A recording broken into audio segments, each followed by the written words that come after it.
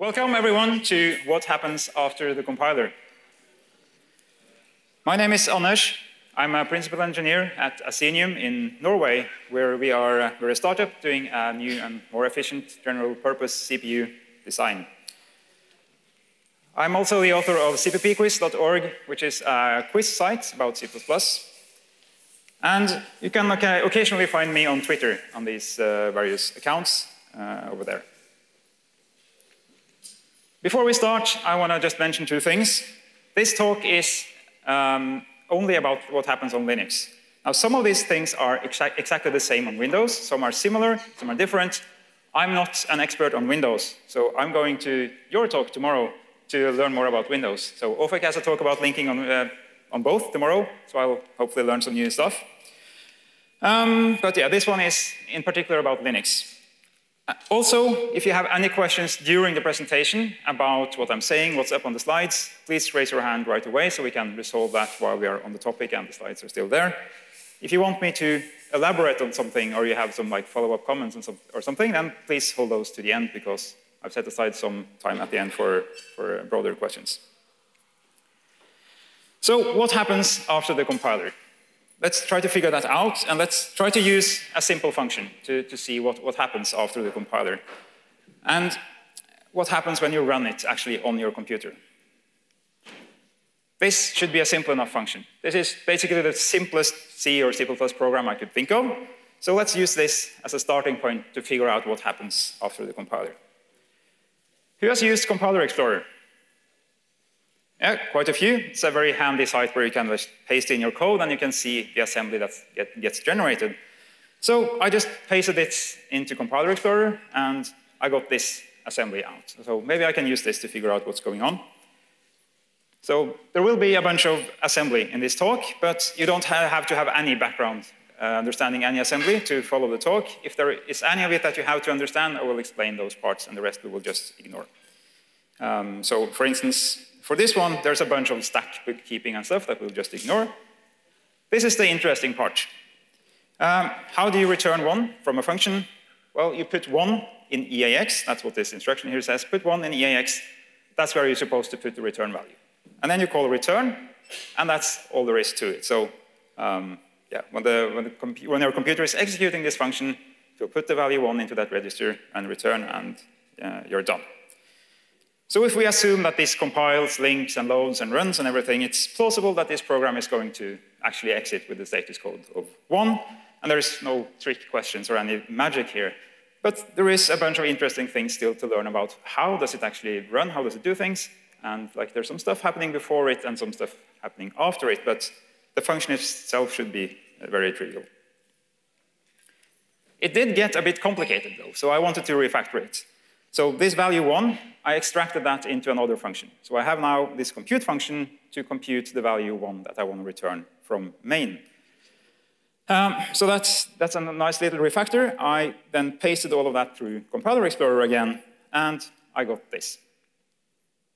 And the compute function here is identical to the main function on the previous slide. It's exactly the same function, except the name has changed, right? It's still taking no arguments. It's returning an int. And that int is 1. So this looks exactly like main looked on the previous slide. Yeah, putting 1 into AX and returning. And then main also looked pretty simple. It still has all this boilerplate it has to do. And then it's just calling compute. So it also looks like a simple function. But how can it call compute?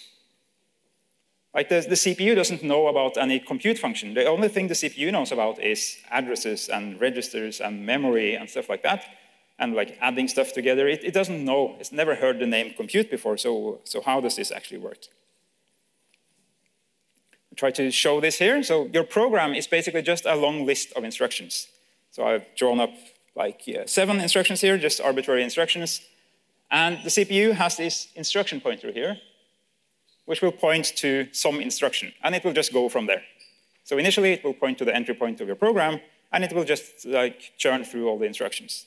So what it will do, it will bump the instruction pointer, and then execute instruction 1. It will bump the instruction pointer, then execute instruction 2. It will bump the instruction pointer, then execute instruction 3, which happens here in my program to be a jump instruction.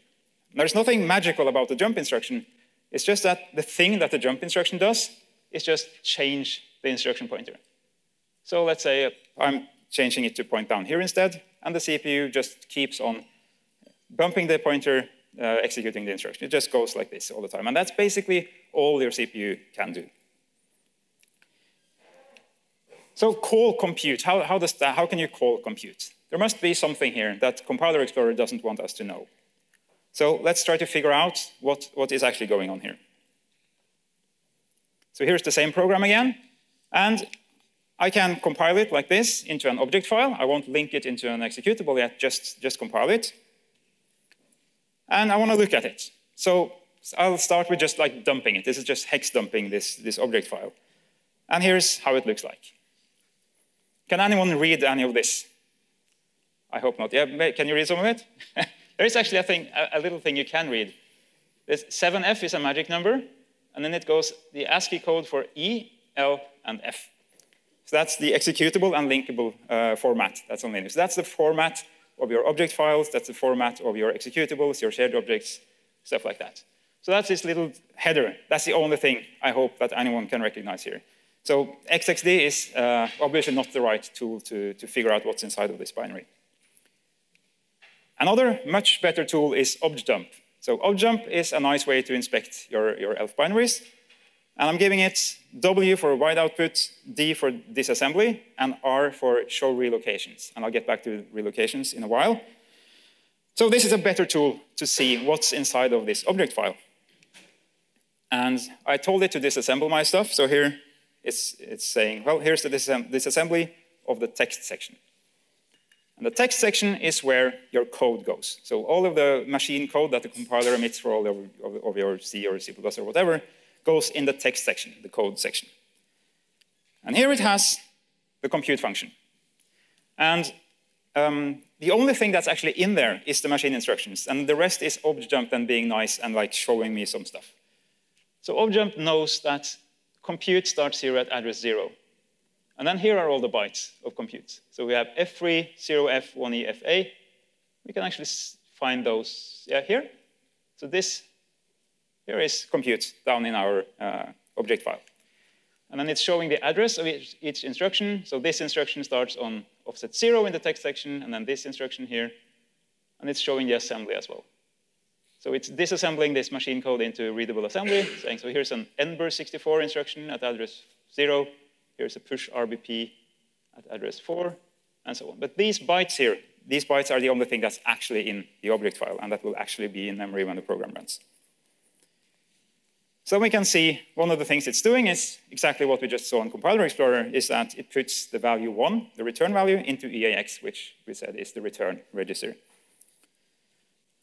So that's the disassembly of compute. Here's main.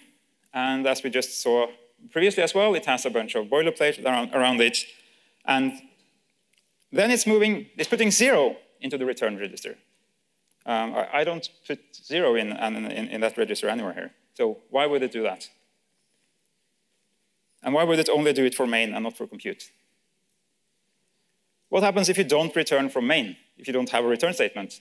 Then it implicitly will return 0. So this is just C and C++ saying if you don't actually return something, it should implicitly return 0. So the compiler just went and put a return 0 just to be sure that you actually return something. And that obviously goes away if you compile with optimizations. The interesting part here is when it's actually trying to call compute. So how can we call compute? It has here this instruction E8, that's the opcode for calling something, and then we have these other bytes saying what's the address of the thing we're trying to call. So we're trying to call compute, and it says call and then 0. And 0 is where compute lives. You can see like compute is here at address 0 in the text section. So is this correct now? Is that the address of compute? And probably not. And here's a figure that I'm going to show many times during the presentation. I'm illustrating here that you have 2 object files that have been compiled, and they each have a header with some metadata, like what's in here, what are the names and everything. And then we have a text section, which is where the code goes, and we have a data section, which is where most of your data will go, and we have a bunch of other sections with stuff like debug information, like symbol tables, and whatnot. But let's focus on the text and the data right now, or the code and the data. So we have these two object files, and now we're going to link them. So we're going to take these two object files, link them into an executable here. So the compiler here knows, like, okay, where is compute in here? I know where I put it. But then the linker is going to like move everything around. So the compiler doesn't know where the linker is going to put everything. So whatever it knew about where it put it, well, the linker could put it somewhere else. So it doesn't really know. And eventually, we're going to load this into memory. And now it's even worse. Like we at least don't know where this is going to get loaded into our virtual address space, like somewhere. So the compiler doesn't know where compute will end up being. So it can't put the address here. So these zeros, that's actually just an accident. What these zeros, why they're here, is because the compiler went, well, I'm going to output this code, but I'm not sure where the linker is going to place everything. I'm not sure where it's going to get loaded in memory, so I just give up. I just put some zeros here just because I gave up. And I'm going to leave a little note for the linker to say, maybe you can help me later, linker. And that little note is called a relocation. And that's the next topic. That's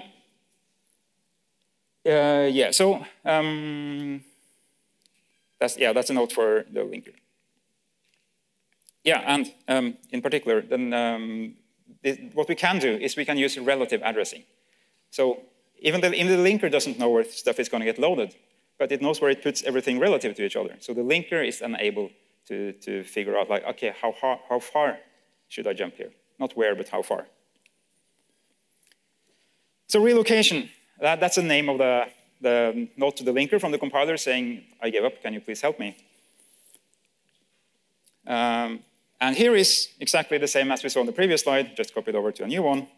The objump of this main.o with the compute and the main function. And I can actually list all the relocations in here. So there are two nice tools for looking into ELF files. So this objump that we've seen here, and readelf is the other one. And with readelf, I can say -r for list all the relocations in this object file, and then W for wide output. So that's going to list all the relocations in this file, and there is only one. This is just this call to compute. And the linker doesn't understand like assembly or machine code or something. The linker just understands sections and like bytes and stuff. So the relocation doesn't say anything about instructions to patch up or anything. The relocation just says, at offset 1D, where are we? Yeah, here, that's offset 1D. Here, you have to put in something. And what do I want you to put in here? Compute -4. So why -4? So compute here is, so the relocation is at 1D, and I want to put in the relative address of compute. So I have to go, I'm here at 1D, I want to go to 0, so I have to go -1D. So I have to put in the distance to compute, that's -1D. But by the time we get around to executing this instruction, the instruction pointer will already have been bumped down here. So I also have to subtract 1, 2, 3, 4 extra bytes. So that's why it's saying compute -4. And you can also see objump is also saying compute -4. So objump is also looking into the relocation section to just display it in line with the rest of the stuff, since I gave it the -r to show relocations. But all the relocations are off in a different section. So in the text section where the code is, it's only the code. And relocation is just some notes somewhere else.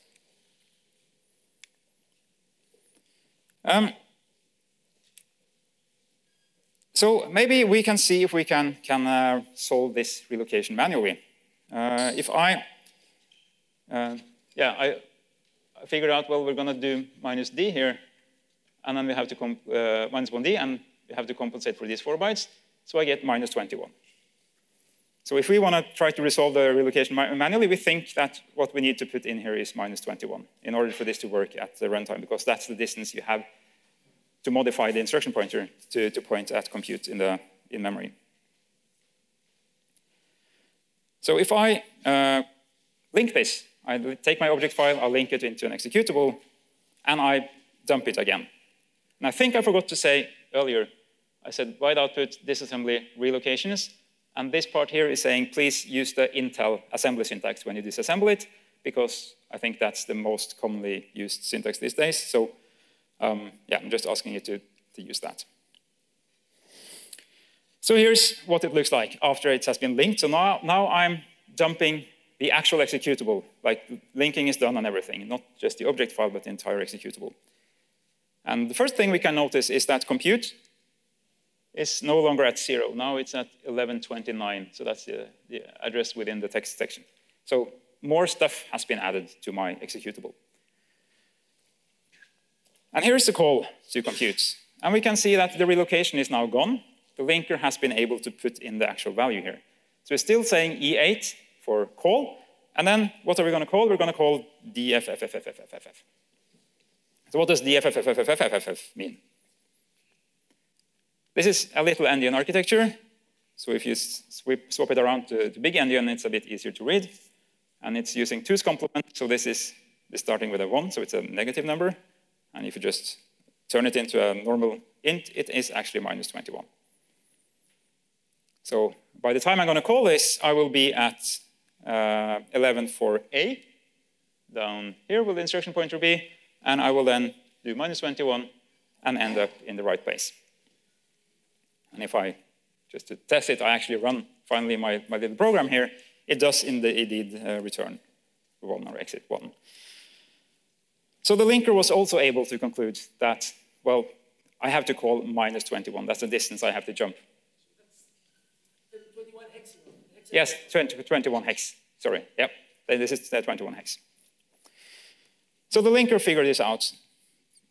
But you might have an objection, because we were looking at only the object file, having only the information that the compiler had. And we were able to figure out that it's going to be minus 21. So why did we have to put a relocation for the linker? Why couldn't the compiler just put in minus 21 hex in there? Why did it have to go through all this trouble with the relocation? And that's a good question, thank you. The thing is that the linker will reorder sections. The linker doesn't touch your section, like the section always stays intact. The linker doesn't move stuff around. So it takes the entire text section and places it somewhere here. Then it takes this entire text section and places it somewhere here. But it places all the text sections together into one big text section. It takes all the data sections into one big data section and so on. But it doesn't mess up anything internally. So the distance from, let's say, main is here, compute is here. The distance from main to compute is the same here in the object file. It's the same here in the executable. And it's the same here when it gets actually loaded into your virtual memory space during execution. So the compiler knew this all the time. And why couldn't it just put the value in here? It kind of could, but the thing is that the compiler doesn't know that this is the compute function that you're actually going to call at runtime. There could be something happening during linking or dynamic linking causing us to want to call a different compute function. We could have like symbol interposition or something overriding this compute function. So we don't know yet. The compiler doesn't know yet. But just to prove the point, if we make this static, we give it internal linkage in this file. I think you could also give it hidden visibility. Actually, I'm not sure, I think so. But now this compute function here has internal linkage. It's not visible outside of this translation unit or like this C file with all the headers in it. So no one is allowed to override it. It has to be this compute function that we're calling from main, not some other compute function. So if I compile this into an object file and dump it, we can now see that the compiler was actually able to put in the minus 21 hex. The compiler knows where compute is. Your sections stay intact during the entire thing. It's only that they will be, like, sections can be reordered and put in different places, but each section stays intact.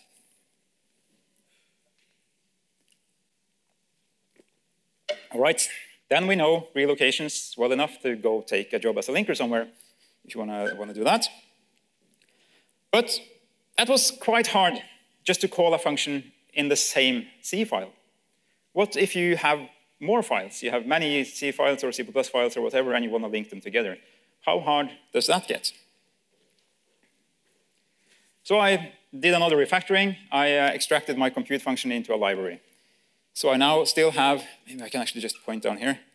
I have main calling compute in main.c, and in library.c, I have the compute function. So now it's off in a different C file, which will be turned into a different object file. And I just have library.h just to have like a forward declaration. So what happens now? I compile my library, and that's just the same as before. Here's the compute function. It's putting 1 into the return register. I'm done. The interesting thing is how can main call this one? So if I compile and dump it again, what's it doing? It's saying E8, which is a relative call. And it's a bunch of zeros. The compiler gave up. And there's a note to the linker saying, can you help me here? So that there's a relocation again. So for multiple files, it's exactly the same as for one file. So since you already know how to do it for one file, you know how to do it for many files. So there's nothing more to learn here. So that's neat.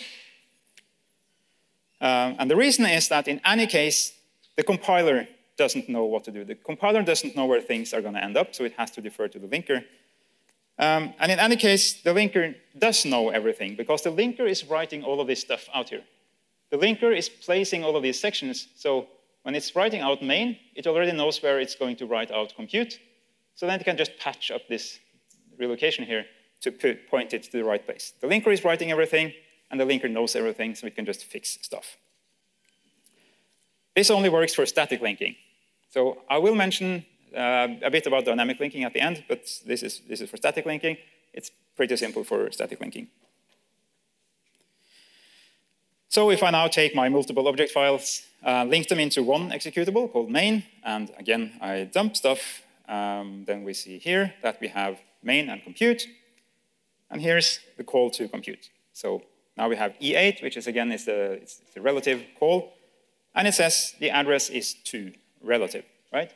So by the time we execute this, the instruction pointer will be pointing down here at the next instruction, and then we go, so we're at 11.3b, and we add 2 to it, 1, 2, and we're at compute. So that's how that works. We can see that the relocation has been resolved again.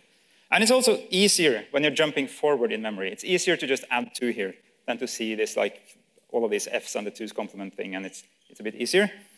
But if I swap the order here of main.o and library.o, then also these will be swapped around again, and you'll have a negative number again. So yeah, but it's a bit easier in this direction.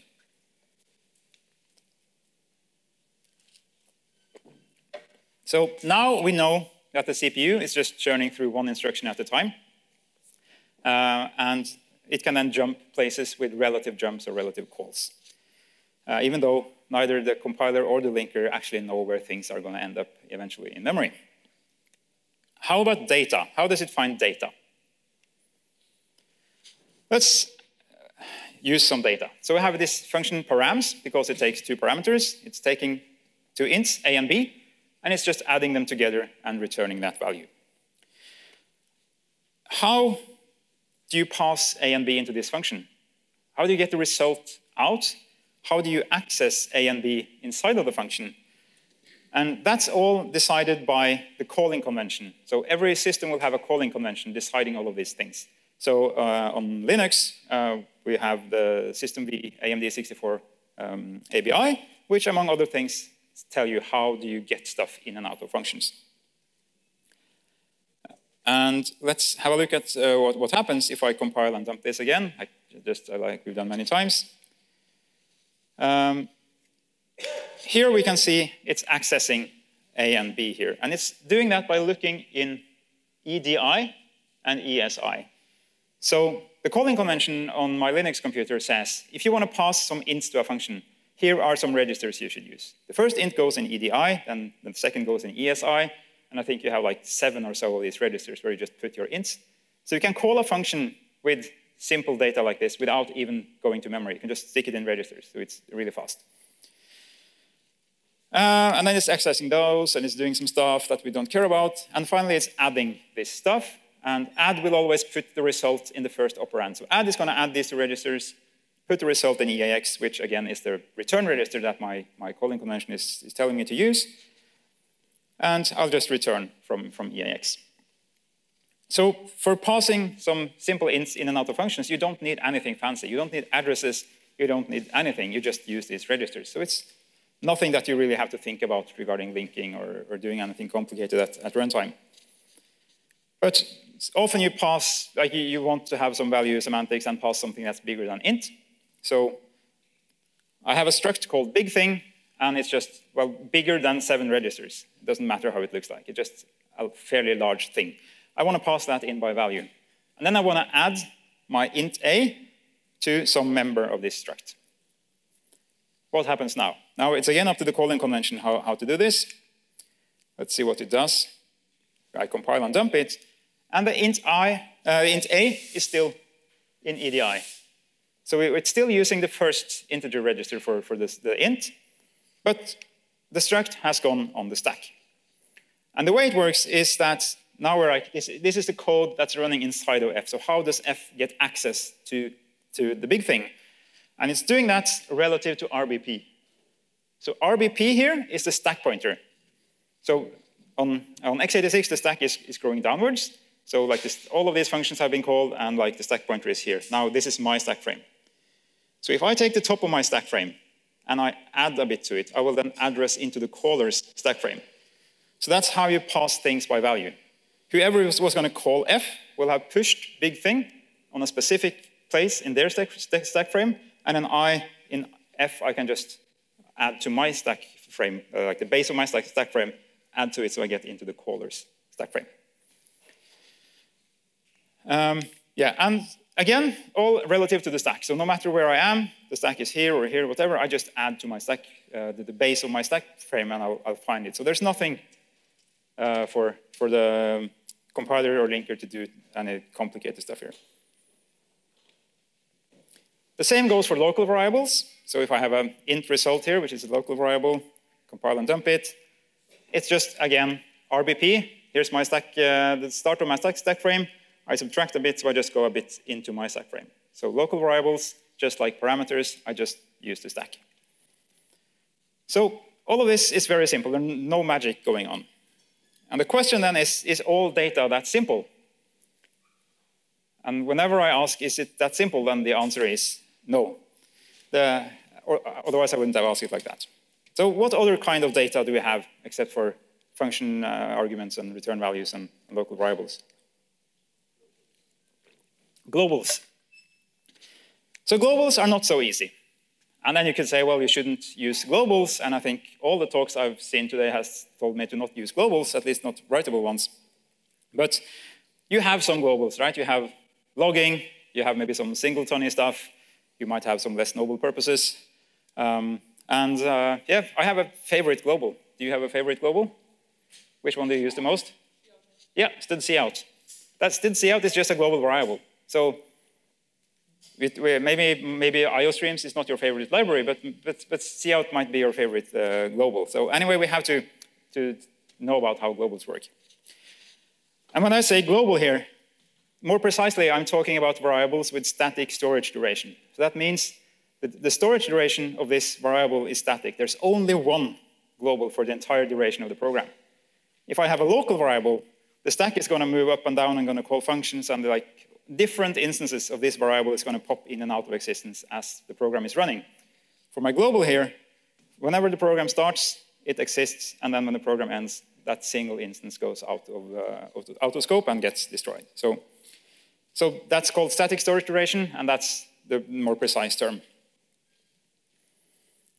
So I have extracted a global here into a global variable, and I want to return it. So I compile and dump this again, like we've done many times. And we can see that we have the disassembly of the text section, like we've seen many times before. And we have the disassembly of the data section. So the data section is where all your normal mutable globals go. Or normally your globals is hopefully not that mutable, but anyway, they go in this section here. And then objump is trying to be helpful. So there's some assembly code here, you can just ignore it. It's just objump trying to disassemble the value too. So, but the interesting part here is that we can see these bytes. So the global equals 2. Here it is in the data section at offset 0 in the data section. So that's why I put it up here and just ignore the assembly part here. Yes, so how do I find this value to at runtime. Here is the instruction in main, which is going to access this data. And it does that by saying AB0F, that's the opcode for moving something into EAX, and then the address. And the address is just a bunch of zeros. And then there's a little note here to the linker. So by now, we probably recognize that this is the same that we saw for functions. It's a relocation. So it's working in exactly the same way. It puts in the instruction with just zeros for the operand, and then this relocation. So the linker can, after laying everything out, figure out what's the offset actually going to be. So it's exactly the same as for functions. So if I link and dump this, we can see that our data is now down here. So our global now lives at address 4010, still everything hex here. And the relocation is gone from main, which is now the executable main, not the object file main.o, but the final executable. And we can see the relocation is gone, and it's put in the value 2ed9. So if you have the instruction pointer now pointing at 1137, you add 2ed9, I hope you get 4010, at least. I didn't check, but objump at least put a comment here saying, well, it's going to be 4010. So hopefully objump is right. So it has to have this relocation for global, but if you remember when we extracted our compute function, we made it static, so we made it internal to this object file. No one else can override it, and then the compiler could just put out the distance to jump. Can we make global static to avoid the relocation? Can we? And then the answer is no. And here's the reason. The linker is gathering up all these sections, like we've said many times now. It's taking all the text sections, putting them in one big text section, all the data sections in one big data section. So even though all the distances in here stay the same, a distance between sections will not be the same. Suddenly it's a bit further down here. So the compiler can't, even though if you make it local or in anonymous namespace or whatever, the compiler can't know where it's going to end up, even for static linking. But the linker does know. And when this stuff all gets loaded into memory, it doesn't necessarily get loaded in that order. It's not taking the entire binary and mapping it as one. It can like put sections in segments all over the place. But that all over the place thing is decided by the linker. So when the linker writes your executable, it says, when operating system you load this process, I want this to be the distance between all my, this is what the layout will be. And then you can just load it at some offset that you would like to put it in my virtual memory space. But I get to decide the relative layout of all those sections. Yeah, I mentioned there's just this one data section that we've seen so far. And I mentioned that's one of the data sections.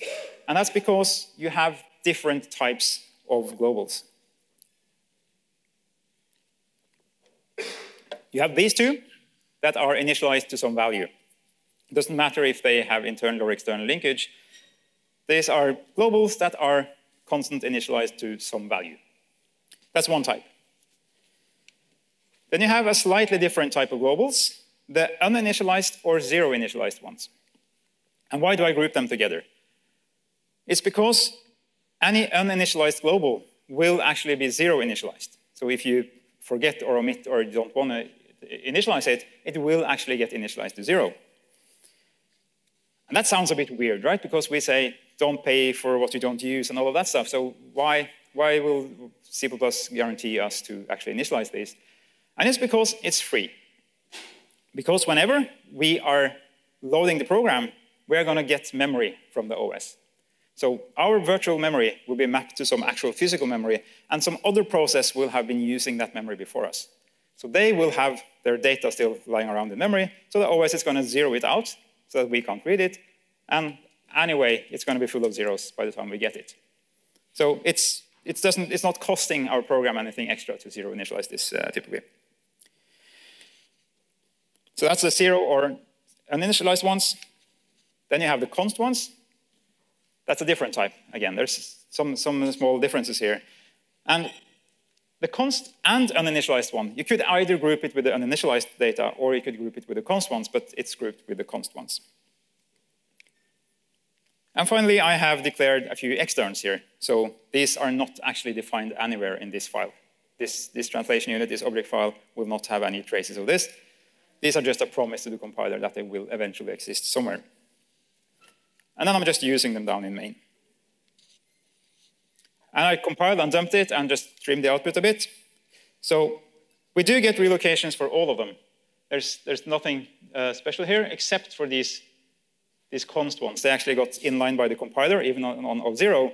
But if they weren't inline, they will also have relocations. So the point is that no matter if, what kind of special type of globals you have, they are all resolved with the same kind of relocations that we've seen all the time.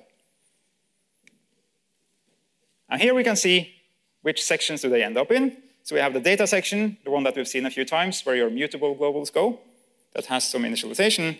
And again, objump is trying to disassemble our data, so just ignore that part. But we can see we find our value 1 and 2 here. Now we have a pretty cool section called the BSS, which is where all your uninitialized or zero initialized stuff goes. And the BSS section doesn't actually exist in your executable. So you could have like a megabyte of zeros in your program, but instead of having then a megabyte of zeros in your program, you have just a note saying, please fill in 1 megabyte of zeros here when you load this stuff into memory. So you don't have to ship all of these zeros to your customers. Then we have the RO data, the read-only data. And it's putting the two const globals into a separate section, which is read-only. And why is it doing that? Like, they're const. Couldn't they just, like, they're already const, you can't modify them. Why not just put them in the regular data section? And the reason is that, well, they're const, but you could take a pointer or a reference or whatever to these, and then cast away const and try to modify them.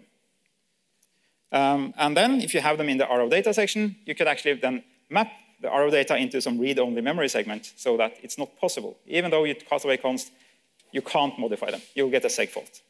So this is a nice way to protect your read-only data. So if we take the same illustration we've seen so many times, but we just insert the actual stuff here. So we have the two, we have global and internal here in the data section.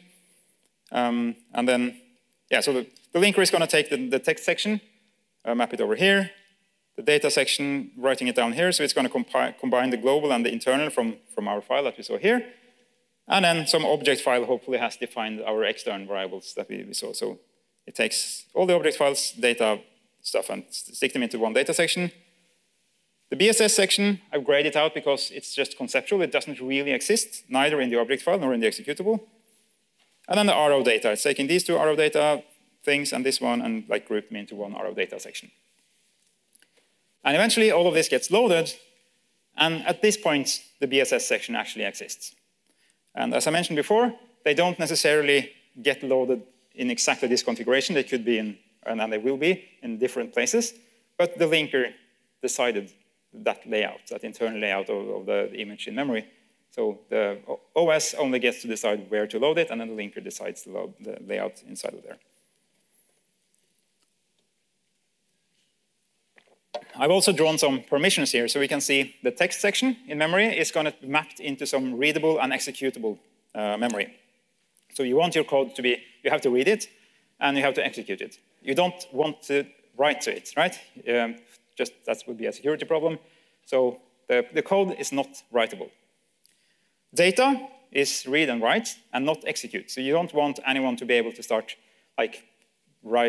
sending you some code in your data, and then manipulating your instruction pointer to start executing your data or anything. So that's read, write, but not execute. Same with BSS. And RO data at the bottom here is read only. You can't write to it, you can't execute it. So if you wonder when are your globals initialized? If they're constant initialized like this, or they're zero initialized or not initialized, they kind of are never initialized. There's no code that goes around and sets your constant initialized globals, because when you map these sections into memory, well, these numbers are in that section, and then that section just gets mapped into memory, and boom, your globals are there even before you start the program, just by loading these sections into memory. If you have some dynamic initialization, or say you have a global with a constructor and stuff, well, that has to run at some point. before it gets used. So that's a different story. But for a simple initialization like this, there isn't any code that goes around and sets your globals. Yeah, I'll skip this part. Yeah, I mentioned everything is simple-ish when you have static linking because the linker knows everything. The difference between static and dynamic linking for the purposes of this talk is what is known when. What does the compiler know? What does the linker know? And what does the loader know? So that's a bit different between static and dynamic linking. And also what can be done at those points. What can the compiler do with the information it has? What can the linker do with the information it has? And what can the loader do with the information it has? So we saw this before, how the CPU is a very simple machine, or it should be at least, having this instruction pointer pointing at an instruction and just bumping instruction pointer execute, bump, execute all the way down until your program is done. And we saw that the CPU needs then addresses of functions and data to be able to call functions or access data or anything. And we saw that the compiler often doesn't know because the compiler doesn't know where stuff is going to end up after linking. And as long as you're doing static linking, well, the linker can fix all of that. What if you're doing dynamic linking? So we still have our two object files going into one executable, being loaded somewhere in memory, and we don't know where, but we don't care because everything is relative addressing. But maybe there's a shared object here that we depend on. So we have this SO1 here with the text and the data, and that gets mapped somewhere in memory. The linker doesn't know. And maybe that SO is using a different SO again, and maybe we are using also that other SO, or maybe we're not using that SO. And in general, we at link time don't know where everything is going to end up. So the linker can't just fix relocations and be done with it. We don't know yet until the program gets loaded. But when the compiler didn't know, it left a relocation for the linker. So maybe the linker can just leave a relocation for the loader, so the loader can fix this at load time. And if I ask, is it that simple? And the answer is no. Because shared objects really are very shared. Not only can you have like 500 programs on your disk, all using the standard library, and you just have one standard library SO somewhere, and they all share that. So you don't, when you ship your 500 executables, you don't need to ship 500 copies of the standard library statically linked into those. They can just use the one from the system at runtime. So you save disk space, you save like download time and whatnot. But you can actually also share the shared object at runtime. So if all of these 500 processes load the same shared object, they don't have to load 500 copies. You can just have, so if I'm one of these processes, it doesn't have to be 500 different programs either. It can be 500 instances of the same program, but in different processes, right? And they all need the shared library, the standard library. So I will, in my virtual memory space, I will see a copy of the standard library. But that will just map down to physical memory, which is the same section. So the text section is just mapped into my space. So the OS will load one copy of all the code in the standard library, and then all of the processes that use it will just have their virtual memory mapped to the single page of physical memory. So if I use like a library that has 1 megabyte of code in it, and I have 500 processes using it, I only use 1 megabyte of actual memory. That's pretty neat. But many processes are now sharing the same text section. So if I want to just leave relocations for the loader, so you could imagine the loader as it's loading my process, then fixing up relocations in the text section. Well, if I do that for one process, and I have other processes using the same text section, well, then this info will be wrong for all the other processes. So we can't mess around with the shared library when you're loading it, because it's shared in memory between a lot of different processes. So we can't modify it. What can we do instead? We saw already that you have many sections in your program. So if this is a shared object that's being loaded into my process, the text section is read-only. so I can share that with many others. The RO data is read-only. I can share it with many others and avoid duplicating all of that memory. But each process has to have its own data and its own BSS here, like the writable data stuff has to be a separate copy for each process. So some data here is local to the process, because if I change a global in my process, I don't want another process to see that value, right? So we have process local things here. And what we do is we just give every process a new section that's readable and writable. And it's called GOT, and that is the global offset table. And the global offset table is a table of offsets of globals. So each process gets a separate copy of the GOT, and the GOT is just a list of pointers to all the globals I'm using. So if for instance, I have this program, I have a function called using data, which is accessing some external int data here. I get a pointer to data in the GOT. So rather than like the trick we saw earlier where we have a relocation to get the data because the linker knew, now the linker doesn't know. So what we instead do is first we look in our copy of the global offset table, where does the data global actually live? Is someone speaking somewhere? It's a bit distracting, sorry. Anyway. Yeah, so instead of accessing this data directly, we have to emit some code from the compiler to go look in the global offset table. So the compiler will go in here, somewhere here, is like, where is data, and then it will call it. So maybe a bit like your vtable, kind of. It's like a table of where are all my globals. So if this is a shared object and I'm compiling this into an object file, I expect to see two instructions. One to look in the GOT, and then one to actually get the data. But I'm only getting one here. I'm getting the 8B05 again, like the move thing, and a bunch of zeros and a relocation. So why didn't I get the GOT thing? I'm compiling an object file for use in a shared object. What compiler option did I forget to pass? fpic, yeah. So if I forgot to pass the option saying, please allow this code to be used in a shared object,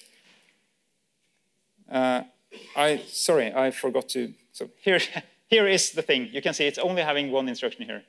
It's just the zeros and the relocation. Because I forgot to give fpic. And fpic is the option I have to give when I compile something that will eventually be part of a shared object. If I don't specify -fpic when I compile it, and hopefully you don't have to since you use CMake and it will just figure it out, or some other build system, but if I forget to pass fpic, the linker will say, sorry, you can't use this in a shared object because I have to do something special for this code to be usable in a shared object.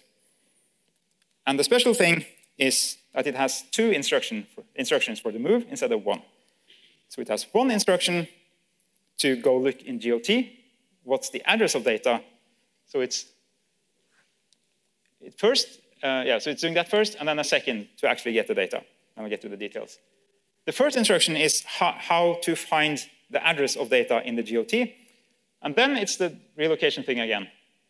So the compiler has to figure out, like, oh, right, what's the distance down here to GOT? And that the linker knows, because the linker is making the GOT section like in the same executable or in the same shared object. So the compiler, or the linker knows how far is it down to the data member in GOT, to the index of or the pointer to data. So we'll have this one, move, and then the data address in GOT. And after I've gotten that address into RAX, I can now actually go into RAX, which, or like follow that pointer in RAX, which is now pointing to where data actually is. So the GOT is then like just a table of all my globals, and the loader, when the stuff gets loaded into memory, all the shared objects get loaded, the loader will patch up all of these entries in the GOT. The question? Does it mean that every shared library will basically, every loaded library will have its own GOT? Yeah, the question is, will every shared object have its own GOT? Yes, that's true. So when you load your executable, and like 3 shared objects, the executable will have one GOT for any globals that it is using, and each shared object will have one for the stuff it's using. So if I have a shared object that has 5 globals, and then I use that shared object, my GOT will only contain entries for the ones I'm actually accessing in that. So the GOT is on the kind of on the consumer side. So if I need these 12 globals from these different SOs, I get entries for them in my binary.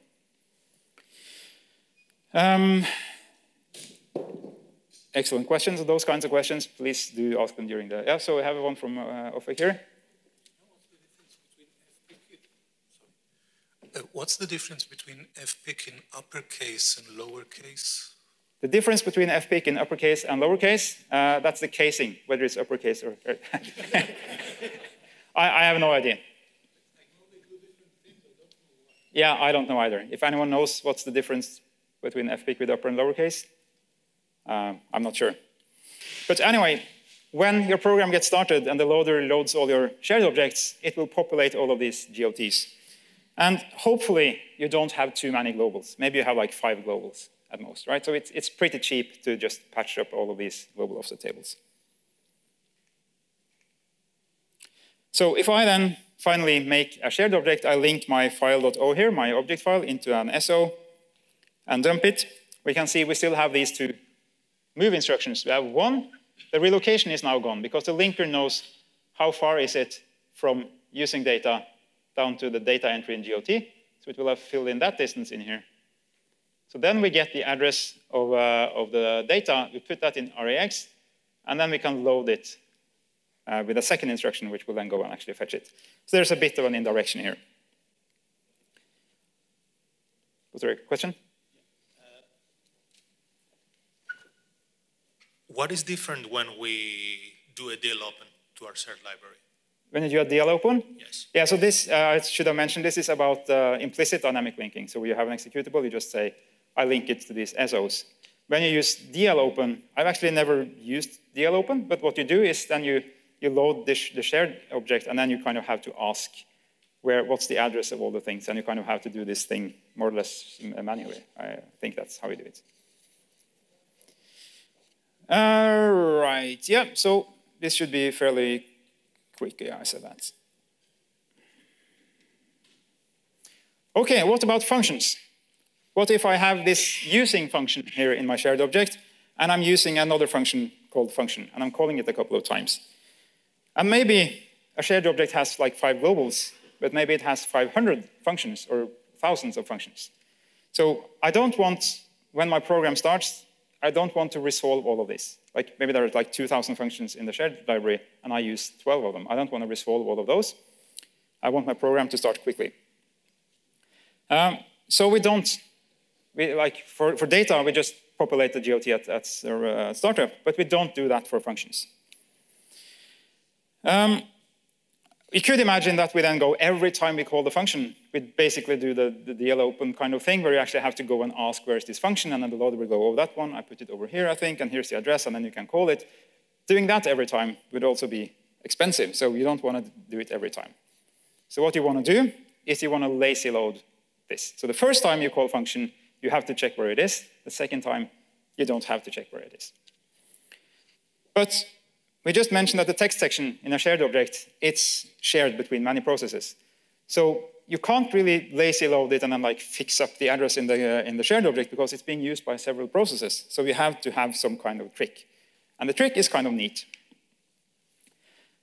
Here is the text section that we've seen many times now. And here's the using function. Here's the using function part in the text section. It has a bunch of instructions. It's calling function, has a few more instructions, calling function again, and does some more stuff. So this is our text section here. Over here, we have some other shared object, which has some other text section which actually contains the function. So this is the thing we want to call. But we don't know yet at load time where this is. What we do have, though, we have the GOT. So there is an index for all our functions. Just as for data, there is an index in the GOT for functions, but it hasn't been populated yet. So when the program starts up, it will patch up all the data locations, but not the function locations. And then comes the trick. So we have something called the PLT, which is the procedure linkage table, which is kind of a little indirection. So we can see when you're calling a function here from a shared object, we're not actually calling the function. We're calling function at PLT, which is this tiny stub here. So every process has its separate GOT and its separate PLT. And this little stub here only checks what's the address of the function, and it jumps there. But the first time, that address is not there yet. Right? So the second time, it's going to be simple. We'll just look it up. The stub will just look it up. But what it has to do then, I've put in this little debug indicator so we can see what's going on. We're calling function at PLT. So that's simple. We just call this little stub function here. And this one looks up what's the address of the function. But it's not set yet. What it's set to is another stub inside ourselves. So the call is going back to us again. So we look up address of function, and it's pointing here to another stub. And then that stub calls out to the loader. So now the debug indicator is gone. It's off to the loader somewhere. And now the loader is going to do that job. Oh, we want function. Right, I loaded that in a different SO file. It's over here. I can resolve this. So you can see, try to illustrate here, when I call out to the loader, this arrow here now gets fixed up by the loader, so it actually points to the real function. And then, after it's done that, the loader will actually jump to that function. So now, finally, we've gone through the stub, looked up the address, pointed back here, off to the loader, and finally we're down here. And we can keep executing that function. And when we return, since all of these were jumps, return will return to the last call. So jumps will just set the instruction pointer. Call will set the instruction pointer, but make sure that next time you return, you get back to the same place. So this was a call, and the rest was going through everywhere, just jumps. So when you return here, you get back to the last call, which was here. So we end up back here. And the next time we call the function, we again call the stub. But this time, the address is pointing to the right place, not back into us and then the loader and all of that stuff. So we just jump to the right place. So for the PLT thing, you have a bit of overhead the first time you call the function, and then you have a little bit less overhead the next time you call the function. But you have to go through the stub and look up this address in the GOT. But yeah, I guess a lot of this is solved by like out-of-order execution and stuff, so it can actually be done somewhat in parallel. I didn't check that. I just made it up right now, so don't take my word on it. But anyway, that's how you lazily resolve function calls using the GOT and the PLT, the global offset table and the procedure linkage table. So in summary, local variables, parameters, and return values, those are simple. They just go in the registers or on the stack. For static linking, global data is handled by relocations resolved by the linker. So the linker knows everything, so it can just fix up the distances to the global data. The same for functions. The relocations will be fixed by the linker, so we get the real offset to the function.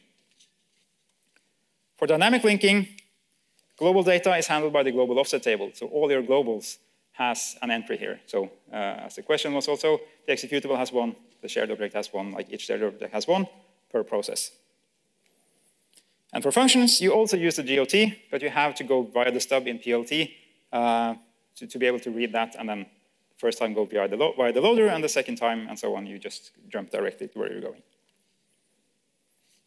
And that was what happens after the compiler.